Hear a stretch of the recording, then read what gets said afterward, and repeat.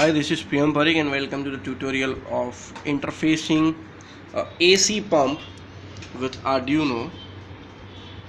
And there is a serial LCD which is connected, which shows the status of the LED, which is connected at pin number 12, this blue one.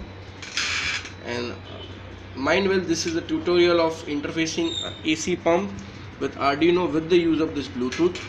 And one of my friend has got the Bluetooth app, and which is connected with the HC05, you could see, and he would operate this to trigger this. And this is a transparent relay, and this driver circuit is designed using this SL100 transistor. Now the moment that person press 1, the pump gets on as well as the LED goes on.